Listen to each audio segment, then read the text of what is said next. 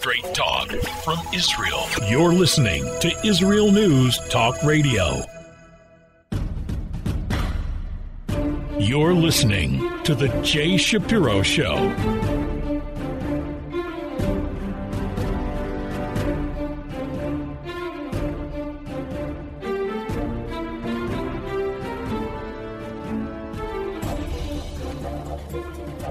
Hello again, this is Jay Shapiro. Thanks for listening. There was a terrible tragedy in Israel last week when 45 people were killed. It was a terrible tragedy, and a large number of articles were written about it here in Israel from all kinds of viewpoints. I purposely avoid commenting on it because no comment will add or distract from the tragedy. Instead, I comment on a different tragedy, one that happened more than 100 years ago, when an act of genocide was carried out by the Turkish government against the Armenian minority in Turkey. The State of Israel has, ever since its founding, avoided recognizing the Armenian tragedy.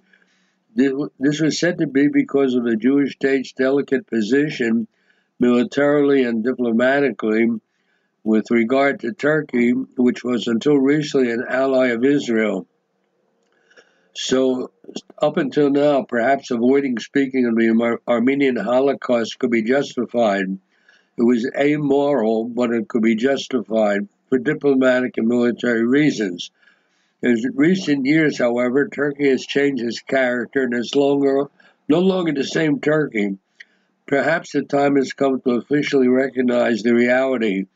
Even the American government under Biden, to his credit, has formally recognized the reality that's been staring us in the face for 100 years. So I say a few words about it. It's a moral conundrum that has to be resolved. I also speak about two other topics. One is the effort by various organizations like the International Criminal Court to accuse Israel of apartheid in its relationship with its Arab population. Those who accuse Israel are either ignorant of the reality or simply malicious. The topic persists despite all the facts. And I say a few words about how under the new leadership, the Jewish National Fund is resuming its historic role in redeeming the land west of the Jordan River for the Jewish people. Thanks again for listening. I'll be back after the break.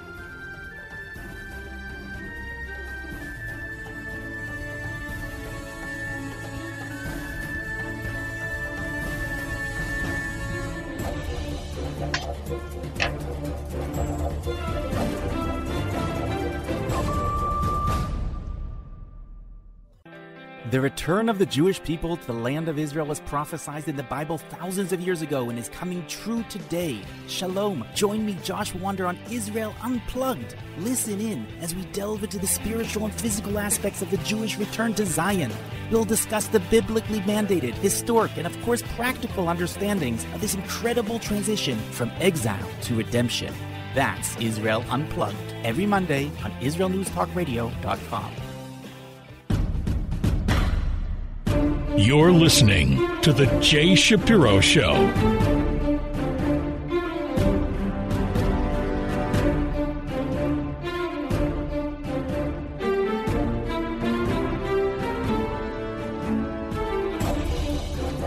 You're back with Jay Shapiro.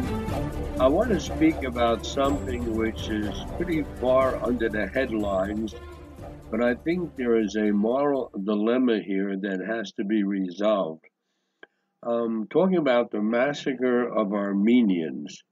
There was a mass murder of an estimated 1.5 million Armenians from 1915 to 1917 by the regime of the Young Turks in Turkey. And it's widely seen as the first genocide of the 20th century. It's also an event that has for long pricked at the conscience of the Jewish people, which suffered the horrors of its own Holocaust, the worst genocide of the 20th century and of modern times. Despite the mutual experience of genocide, the State of Israel, ever since its founding, has shied away from recognizing the Armenian experience. This is a state of affairs that many people decry, but others assert it continues to be a necessary aspect of Israel's delicate diplomatic and security position. There was a celebration, if that's the proper word, a commemoration is a better word, of Armenia and the American diaspora several weeks ago, and there are reports that U.S. President Joe Biden may decide to mark today by recognizing the genocide. And in fact, both houses of the Congress did so back in 2019, and the president promised during his election campaign. I don't know whether he's done it yet. Now, for generations, measures recognizing the Armenian genocide stalled in the U.S. Congress, and presidents refrained from calling it that because they're worried about relations with Turkey. Now, the same thing happened in Israel. Here, too, Israel feared Turkish retaliation if it were to recognize these historical facts. Back in 2018, a member of Knesset proposed a bill to recognize the massacre as genocide, but the bill was canceled due to government resistance. A year later, a number of high-profile members of Knesset voiced support for the move, but again, it did not proceed due to little government support. Now, traditionally, the explanations for Israel's failure to move on this have ranged from a need to leave a door open to better ties with Turkey, to a clear government agenda that prefers Azerbaijan over Armenia. That's a whole new situation. This was made clear this past fall when Israel supplied weapons to Azerbaijan as it fought the Armenians in a disputed area called Nagorno-Karabakh. Though one doesn't have to come at the expense of the other. Yes, it is true Israel has geopolitical considerations that can't be ignored, but Israel also has a moral imperative that it also can't ignore, as the people who have experienced genocide and persecution since its very founding. The Jews have a responsibility to stand with other nations who go through similar atrocities. When we recite Never Again on Holocaust Remembrance Day, it is obviously never again for our own people. But there's nothing wrong with making it clear that we also believe that genocide should never happen to anyone as well. The first step in ensuring never again is recognizing history as it was and making clear that what happened to the Armenians was it was a genocide that should never happen again. Now, also, when considering geopolitics, what exactly does Israel need to fear from Turkey? Can the relationship with the Turkish president really get worse than it is right now? There is absolutely no reason to fear the Turkish president, Erdogan, I think that's how you pronounce it, Erdogan, who behaves like an anti-Semitic bully in the Middle East. Now, it is true that he recently said he would like better relations with Israel, but he still is host to Hamas leaders in Ankara in Turkey, and the ruling AKP party in Turkey still compares Israel to Nazi Germany. Turkey has claimed it wants to liberate Al-Aqsa, asserting that Jerusalem is ours, and has said that several times in the past year. The Palestine policy is our red line. That is what was said in Ankara. They said it is impossible for us to accept Israel's Palestine policies. Their merciless act against the Palestinians are unacceptable. This is a quote that Erdogan said back in December after Friday prayers in Istanbul. Now, Israel should, of course, explore what this rapprochement with the Turkeys might mean, but it cannot do so while ignoring its moral and historical responsibility of standing alongside the Armenians in the face of evil. For the world to ensure that these atrocities don't happen again, we in Israel have to be clear about what these atrocities are. Israel needs to recognize the Armenian genocide, I believe. And it's a bill that is in the Knesset to recognize the Armenian genocide, and indeed it should pass. Now, the situation vis-a-vis Turkey is a little bit touchy. Since Turkey was regarded as a strategic asset for Israel, not only was it the one friend and ally Israel had in this region, the region being one of unbridled enmity toward the Jewish state until very recently, when several other Muslim states recognized Israel. Turkey was also a regional power with strategic geopolitical importance. It provided Israel with an air corridor to the Far East. I myself, about 10 years ago, I took a trip to China, and we changed planes in Istanbul. Turkey provides Israel an air corridor to the Far East, as well as trade, tourism, and military cooperation. But as a nation that experienced the Holocaust, many have argued that Israel has a particular moral necessity to recognize what is widely considered to be the first genocide of the 20th century. It took place, by the way, just to mention the facts, back in May 1915, more than 100 years ago, the Turkish parliament authorized mass deportation of Armenians from eastern Turkey to the south, and the government then alleged that the presence of the Armenians was a national security threat, and under the oversight of civil and military officials, hundreds of thousands of Armenian citizens were marched to desert concentration camps. Many were massacred along the way, while others died from starvation and dehydration in the Syrian desert. Now, despite the broad recognition by historians about what happened, which essentially emptied Turkey of about 90% of its Armenian population, everyone says and admits it was genocide, the first of the 20th century. However, the Turkish governments from that time until today have refused to recognize it as such. Now, Turkey has done something interesting. They acknowledged that large numbers of Armenians died during that period, but has insisted that there was never a centrally mandated policy of genocide.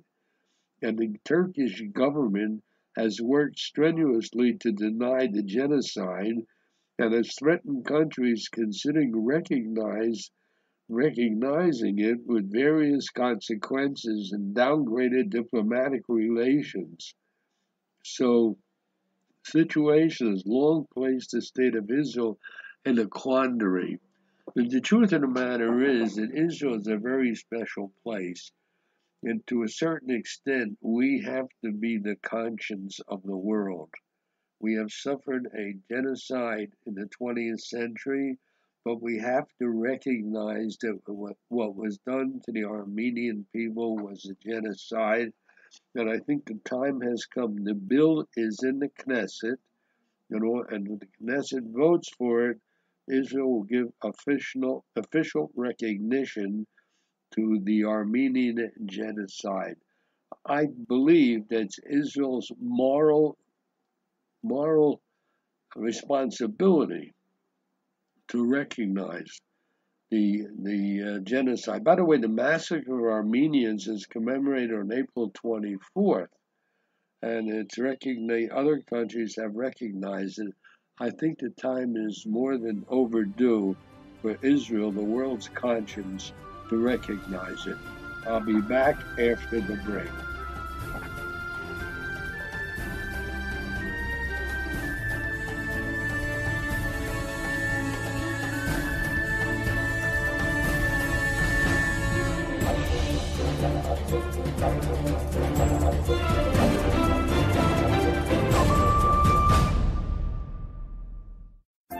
Hi everyone, this is Andrea Siminto from Jerusalem, inviting you to drop everything and join me on my show, Pull Up a Chair. We'll visit this week's quirky stories, meet fabulous guests, and discover my Israel. Together we'll laugh, shout, and explain the topics that make us say, hey, we've got to talk about that. So get comfortable and pull up a chair with me, Andrea Siminto, every Thursday on Israel News Talk Radio. You're listening to The Jay Shapiro Show.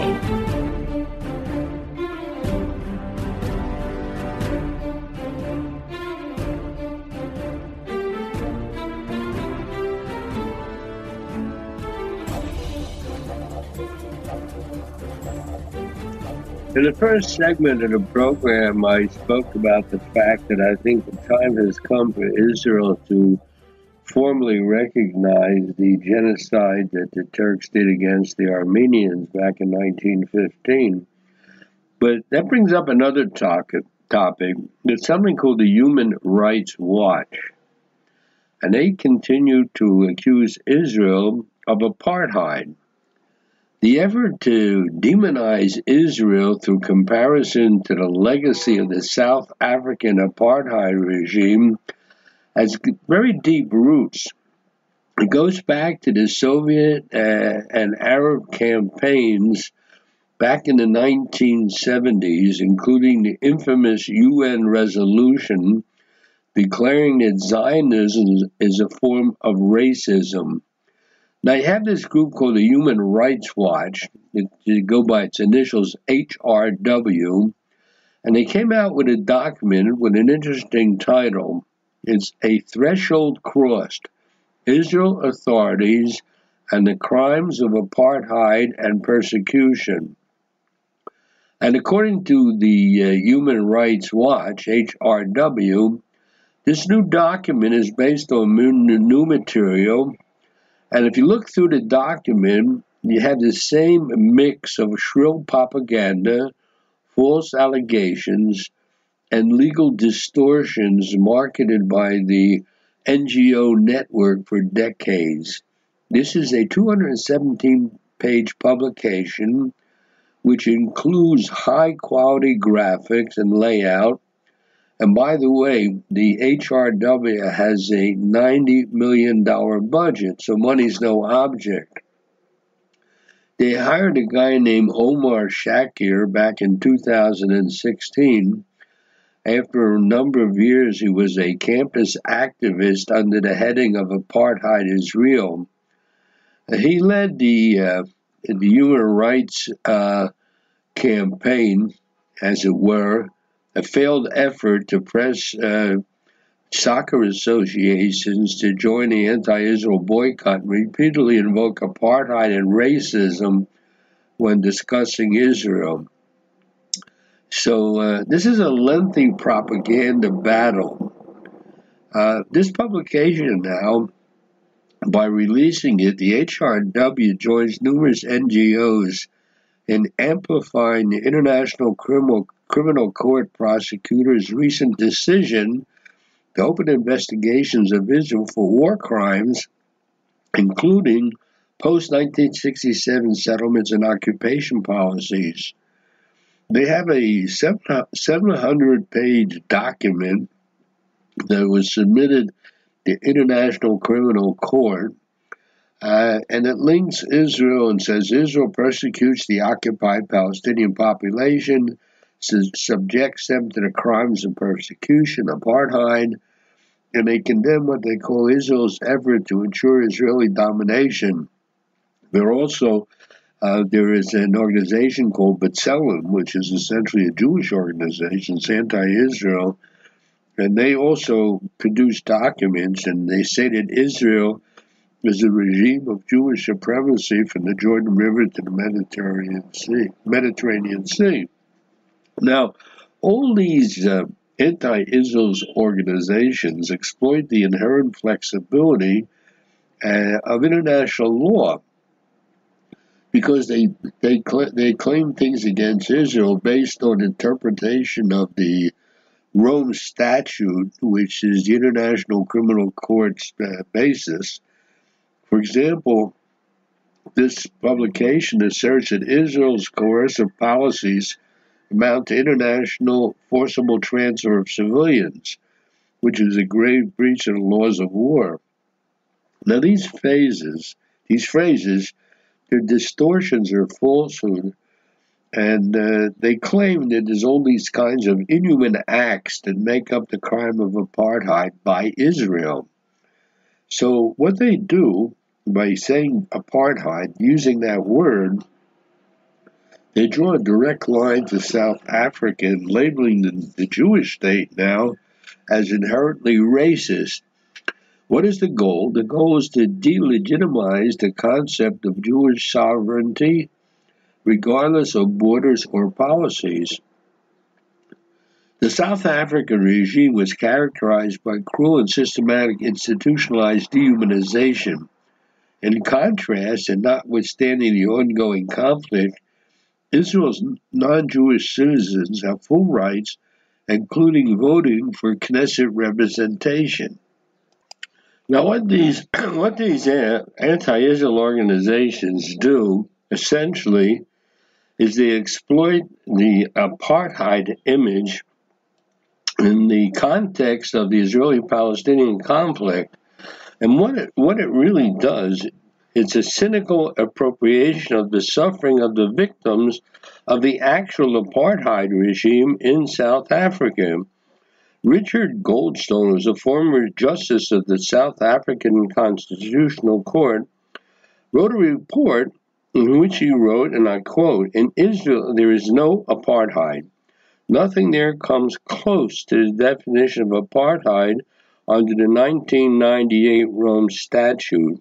It is unfair and inaccurate slander against Israel," unquote.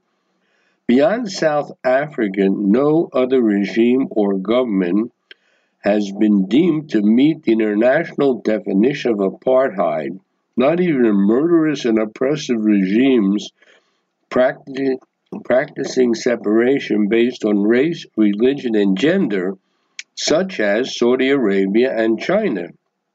So this HRW, this group, the Human Rights Watch, has continuously invoked the Israeli apartheid theme for the last 25 years, including playing a central role in the notorious anti-Semitic forum at the 2001 U.S. Durban Conference.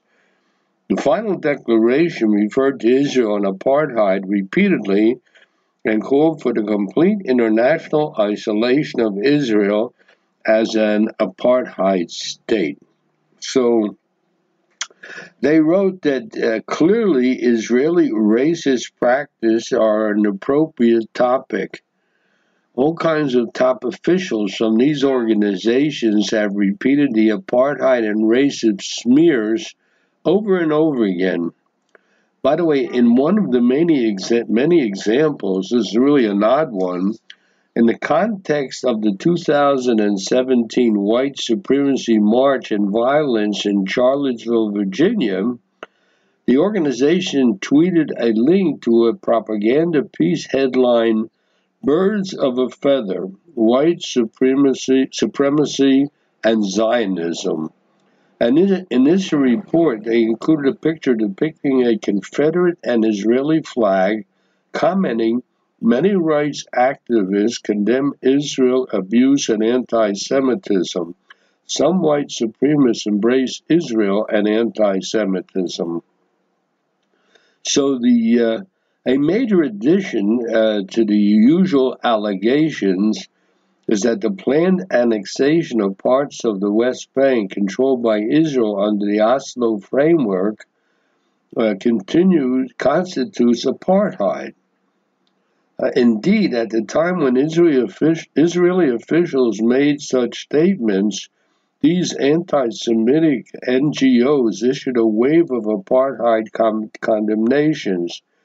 Now, even though the annexation was dropped, because with the recognition by several Arab countries of Israel dropped the plans to annex parts of what's called the West Bank, but the condemnations remain.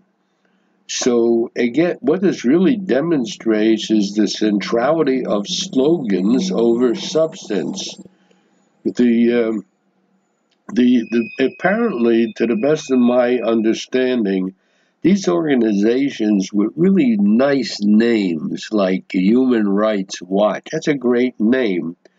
These people have really lost their moral compass, and they're issuing reports on the Israeli-Arab conflict that are helping those who wish to turn Israel into a pariah state. These organizations have large budgets, they have large visibility, and they want to delegitimize Israel, and they continue in these efforts.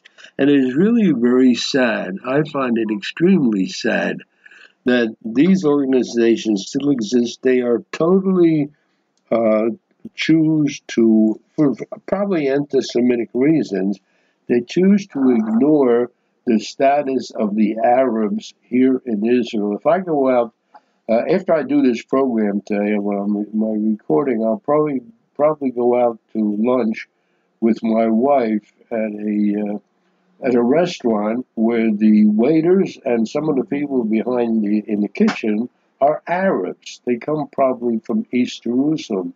The Arabs are well integrated into Israeli society. Calling Israel an apartheid state really is a terribly false condemnation, and anyone who does it should be called to task for it. You can see what's happening here since the war back in 1967, where we've absorbed tens of thousands, millions of Arabs who are not citizens of the state, and they live quite well. I'll be back after the break.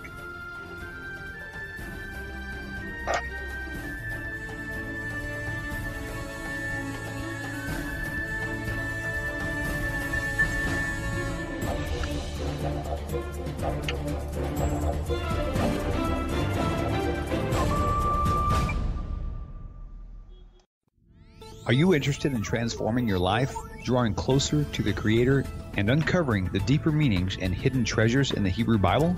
Then join me, Rav Yitzhak Michelson, And me, William Hall, on the Science of Kabbalah, where we are seeking to narrow the gap between what we understand of our physical and spiritual worlds. So make sure to tune in every Tuesday at 5 p.m. Israel time, 10 a.m. Eastern Standard Time, here on Israel News Talk Radio.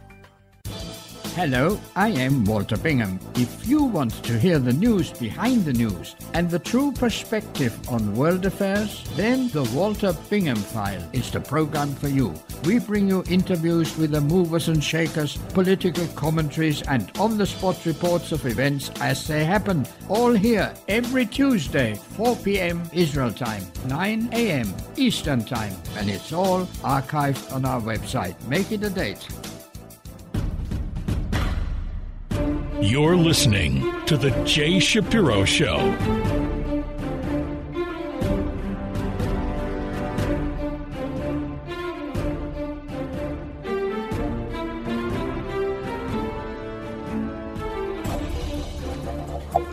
You're back with Jay Shapiro. The first two segments of my program this week were pretty heavy. One I spoke about genocide, the other I spoke about anti-Semitism. So I decided to lighten up a little bit in this final segment with some little items that are under the headlines. They're in the paper, maybe on page 10 or 12. But they're interesting, and I think people should know about them. For example, it turns out that elephants lived in Israel for over 1.5 million years before becoming extinct. Prehistoric humans in this region, which is now Israel, shared their habitat with these big elephants, hunting, but also respecting them. This is two professors, one from Tel Aviv University and another from, I guess it's pronounced La Sapienza University in Rome. They gave lectures at the Tel Aviv Institute for Italian Culture about 2 or 3 weeks ago, and they spoke about the elephants. Now, according to the professors, throughout hundreds of thousands of years, people were eating elephants, and for this purpose, they developed specific tools. They explained that the big mammals lived in Israel as early as 2 million years ago, and they went extinct for unknown reasons about 400,000 years ago. They were straight-tusked elephants, twice as big as modern elephants. And this is very interesting. At least I found it interesting. In consideration of the large number of calories that ancient humans needed, which is like between 3,000 and 5,000 every day, they didn't sit all day long in front of Zoom. So elephants represented a unique nutritional opportunity. Likely, not more than 1 or 2 elephants a year were hunted by little groups, and a single animal would sustain the whole crowd for a long time. And the professors said that they can make comparisons with contemporary Arctic populations today. They kill a whale per year, and it supports them throughout the winter. So now they found in the site of Rivadin, which is a region in southern Israel, researchers excavated hundreds of flint tools and elephant remains. However, the dietary aspect represented only one side of the interaction between ancient people and ancient animals. If I pronounce it right, they were called proboscideans. Now they have archaeological evidence that shows that there was a special relationship between humans and elephants. The two species presented several similarities. They take care of each other, they educate their young, and they mourn their dead. I didn't know that elephants mourn their dead, but this was news to me. So one of the professors said he believes that ancient humans noticed it in the same way that modern researchers do. There is artwork depicting elephants. They've been uncovered in Europe and also in Israel. And also, archaeologists have excavated artifacts made of elephant bones, which were replicas of the stone tools ancient humans used to butcher the elephants. So here we had elephants living here in Israel now 1.5 million years ago. So that's something that's nice to know. Okay, and now the next item, which is under the headlines. The next item, which is also under the radar, but I think it's much more serious. Many Israelis know of the Keren Kayemet LeIsrael Jewish National Fund because they do a breathtaking job of building national parks and nature reserves here in Israel. Now, most Jews living outside of Israel know this Keren Kayemet, KKL, we call it, KKL JNF. They're known for the charity boxes collecting money to plant trees in Israel. That's been going on for years. I remember them as a child. This has contributed to beautifying the country. They plant zillions of trees.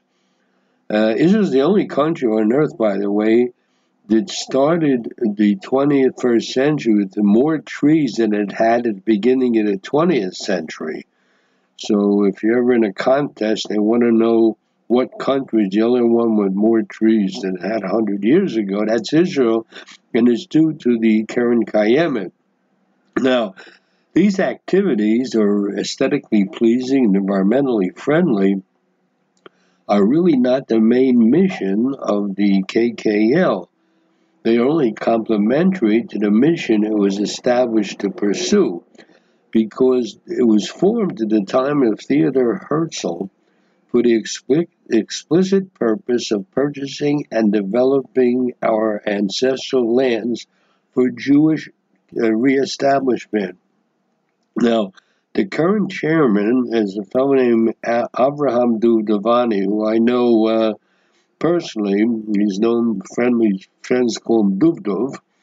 He's the chairman of the Keren Kayemet, and he set out to formalize the process in which the organization purchased land in Judea and Samaria. So what happened was a lot of progressive Jews have done everything in their power to reverse this decision, to the point that Benny Gantz, a member of Knesset, the head of the center-left blue and white party, publicly called on Duvdevani to exercise caution because of potential backlash. This decision, buying property in Judea and Samaria, might get a bad backlash from American Jewry. Now, how did Duvdevani respond? He said he's not reinventing the wheel. In fact, he's doing exactly what the Keren Kayemet was established to do back in 1901 and continued to do ever since. So why do these so-called progressive Jews have a problem with buying land in Judea and Samaria? So presumably it's not a rejection of the Jewish people's right to redeem ancestral land. It would hardly be progressive to champion the Jewish people's right to return and rebuild the ruins of places in Israel like Tzfat, Safed, only to demonize the return and building of a place like Bet El, which is in the West Bank. Now, it's interesting. These progressive Jews are moved, rightfully, by the Sioux Nation, Sioux Indians, have a fight to defend their ancestral lands in places in North and South Dakota. Why do they not believe the Jewish brethren had the right to purchase and build homes in Judean hills? In other words, if the Indians have a right to their ancestral lands in North and South Dakota, why do the Jews have any less right to their ancestral lands here in the Holy Land? Well, the Keren Kayemet has explicitly stated that it can only purchase privately owned land in Area C, which is the area given to the Jews in Judea and Samaria. The truth of the matter is that we need to wake up. Liberation of the heartland of Eretz Israel in 1967, which was swiftly followed by the return of Jews and a repopulation of villages formerly ethnically clean of Jews, even recently by the Jordanian army, is not the reason for Palestinian Arab suffering. That is a complicated issue, with much of the blame lying at the feet of the so-called two-state solution paradigm and the corruption of Mahmoud Abbas-led Palestinian Authority, both of which have left the Palestinian Arab masses without a legitimate government to support them. But none of these issues will be remedied by denying the Jewish people the right to purchase land in the indisputable heart of its indigenous homeland and highest concentration of sacred sites. Indigenous rights are human rights. We can and we must support the continued purchase and development of land and the realization of a 2,000-year struggle for Jewish self-determination and freedom, all the while demanding an end to the perpetual abuse suffered by Palestinian Arabs at the hands of the Palestinian Authority and those within the Israeli government who misguidedly justify its existence. I believe that Duvdevani made the right decision, consistent with the true values of liberalism. Zionism and the Jewish National Fund mandate was to serve as a bridge rather than a barrier to achieving the Zionist dream. And I think we have responsibility to keep it that way. The Jewish National Fund was created in order to essentially bring the Jewish homeland back into the hands of the Jewish people. That's the bottom line, no matter how you slice it. And Duvdevani is right. Buying land in Judea and Samaria is really the historic mission of the Jewish National Fund. And that is a bottom line. It started a little over 100 years ago, and it's still true. Thanks again for listening. Until next time, this is Jay Shapiro.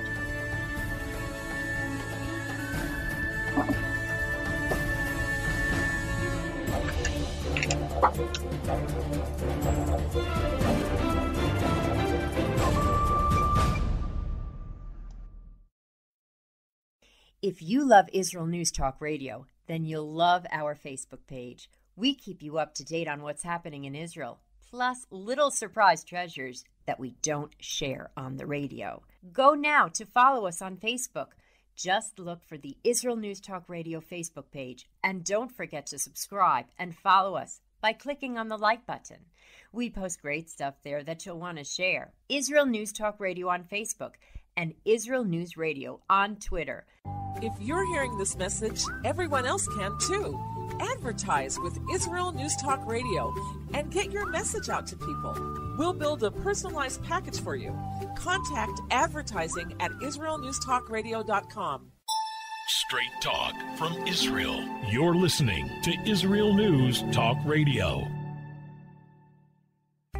Hey, this is Jake in Anchorage, Alaska, and I love listening to all the super interesting interviews and up-to-date information on what's happening in Israel. Hello, this is Anna King, originally from London, now living in Israel. And what can I say? Israel News Talk Radio is my cup of tea. My name is Bhaskar. I'm from India, and I love listening because you get to know the truth and wonderful voices from this lovely country. Mom! Okay, wait a minute. Hi, this is Chava Dax, and I'm calling for the rolling hills of Ma'ale Adumim, just north of Jerusalem. I always listen to Israel News Talk Radio to get all the latest news and commentary and to keep me up to date every day. This is Sarah Dax from Ma'ale Adumim, and I'm 12. I wish Israel News Talk Radio was boring so my mom wouldn't listen to it all the time. Mom! You're listening to Israel News Talk Radio. News, opinion, and more. You're listening to Israel News Talk Radio.